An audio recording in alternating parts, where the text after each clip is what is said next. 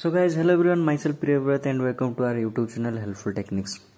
So guys, in this video we'll be discussing about the Accenture off-campus drive 2024. So basically Accenture is going to hire for the role of packaged app development associate, or you can say associate system engineer or like software developer. So as a application developer or application development engineer, you might be knowing what exactly you need to do. So later we'll be discussing about what will be your roles and responsibilities. But before that, let's discuss about the key points over here.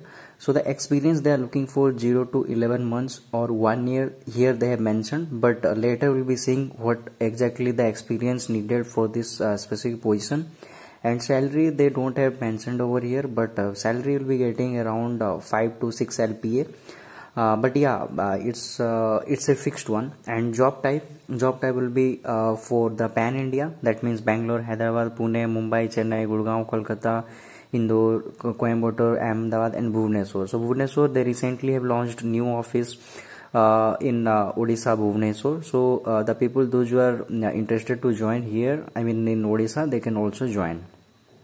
So now let's discuss about the this position. So if you see, this is the actual position or the general position, associate software engineer SAE role, and this is the entry level position at Accenture. And now let's discuss about what exactly you will be doing, or like what exactly will be will be your roles and responsibility. So so this is the always for SI the requirement or roles and responsibilities are same, like ability to anticipate and resolve the business issues and ideas and all, like ability to build the codes and deploy and like test the products and all. And if you see here the preferred profiles or the skills they have mentioned over here, so it is always same, like you must be having, or like it is not much, but it is preferred to have the experience on HANA and CDS and like other knowledge like J2EE and full stack development and also the .NET ideas. So this is preferred, not mandatory. And now coming to the eligibility criteria. So if you see here, B, BTech, ME, MTech, MCA, MSc and MCA candidates are eligible. But coming to the streams, so if you see any engineering background candidates can apply, like that means mechanical, civil, electrical people are also eligible. But if you discuss about the MSc student, only CSIS or IT students or the computer science students are eligible, because obviously other people will not be able to allow or like able to apply for this position. And if you see here, the pass out till 2024 batch people are eligible. That means if you ask me about the batch criteria, so starting from 2021 to 2022, 23, 24 people are eligible for this position. And 2025 batch is not like they will not be able to apply for this position. And no, there should be no active backlogs while you are going to onboard. And that means if you are currently applying for this position and if you have any current active backlog, then still it's fine, because they are like just you'll be going through the interview process. So during the onboarding, that means when you are going to join Accenture, there should be no active backlog. You must clear all your backlogs. And coming to the years of experience, if you see here, they mentioned clearly that 23 months of experience, full-time experience is allowed. That means almost 2 years of experience is allowed. More than 2 years, definitely will not be a entry-level employee. So that's why up to 2 years of experience is allowed. But at the top, if you see, they have mentioned 0 to 11 months of experience people are allowed, but it is not like actual one. So actual one is the 23 months. That means it's an entry level position, and you must not be having more than 2 years of experience. And full time of educational requirement is there. 4 years of BTech or course you must have completed. And now if you coming to the application process, so if you are interested, then you can click on the apply now to apply for this position. So then it will take you to the application page over here. So if you see here, the two options will be there. So if you have already created an account in the Accenture portal, that means career page, or you don't have any account. So if you have any account, then you can simply click on this I have an account, and you can proceed with the your email ID and password to log in, and then you can proceed with the application process. And if you don't have any account, then you should first sign up in this career page, and then you should proceed with the application process. So I'll be selecting this one, that I don't have any account. So once you have selected, then it will take you to this page where you need to do the fresh sign up, go through the fresh sign up process. And if you see here, the job role they have already mentioned, it has been like disabled, so you cannot select any other role here. And also you can see the job description that we discussed earlier. And if you see here the source details, so you can select job board, because this is like or job board or social media advertisement. So I think job board will be will be more it will be more like relevant over here. And then the job board name, so if you see here, there are many other job boards are available, but this is YouTube, so you can select YouTube. But YouTube is not there, so you can select others. And personal details, the basic details you need to fill up, first name, last name, and university registration number, email ID. So email ID, if you have already registered, then don't put this email ID, it will not allow you, because primary key is the unique email ID, right? It should be unique and different. And primary contact number, again the primary contact number should be different. And WhatsApp consent. So I'll ask you, I will suggest you to go for this yes I consent. That means whenever they have update regarding to your application process or like application status, you'll always receive the updates through the WhatsApp.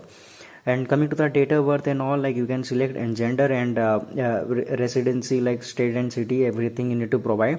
And then address, permanent address, and then the educational details. So one by one you can provide the educational details, like highest education first, and then you can keep adding your educational qualifications or the details in the descending order. Now coming to the work experience, so if you have, this is not mandatory because this is not in the star, right? Or red star is not there, that means it is not mandatory. If you want to highlight your work experience, then it's fine, you can add it. Else if you are a fresher, or if you don't want to put your experience here, if it is not relevant, then you can leave blank or leave as it is. Or if you want to add, then you can select the company and proceed with the details. And skill sets, so if you see here primary skill set you can select, but I'll suggest if you have any skill sets as per their preference, then you must select as primary skill. But if you see here, the primary the preferred skill sets they have, like HANA and .NET and J2EE and all. So if you have these skills, then you should select under the primary skill, and other things under the secondary skills. And if these skills you don't have, then it's fine, you can select your primary skill. And the certifications, so it is not mandatory, but I always suggest the students or the viewers, those who have completed any IT related certification, they must add here, because this will add more weightage to your profile, and it's a kind of plus point. So language certification, so if you have done any language certification, you can select, else you can ignore. And preferred job location, so here comes the 3 job locations they have provided, or you can select. So you can select as per your requirement or need, or you can say preference. And then other details, like you have completed the relevant degree within the type duration, etc. And if you see standing backlog and all, so you can select either yes or no. Then if you see here, all the basic details are there.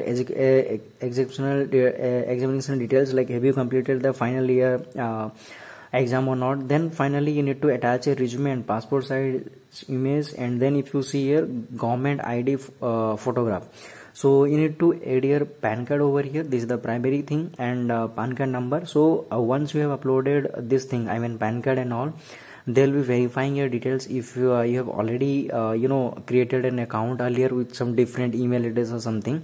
So if not, then they will proceed with your details. So sometimes what happen, people get or receive the emails that your account is not there. You have already an account with the same PAN card with the different email ID and all.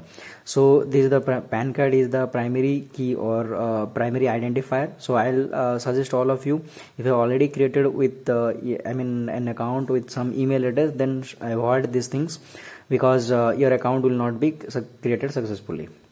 And disability you can select as per your if it is applicable, then you can read with the declarations and all, like you can proceed and then click on the submit. So I'll not be able to submit this because like I am not added any mandatory fields or details. So once you submit, it's done for you, and they will you need to just wait for your turn, and they will be sending an email that from the Hire Pro that there is an exam scheduled online, and you need to attend the exam before going through the other rounds of interviews like technical, HR, and other interviews. So I hope it's clear. So I'll be sharing this link with you, job ID and link with you, so that you can directly jump to the application page and apply for this position. So I hope it is clear to you, like about the application process and all. So if you have any doubt regarding this or any other jobs or anything else, then please let me know in the comment section below. I'll try to help you as soon as possible. So thank you for watching this video. Stay tuned for the next video. Thank you.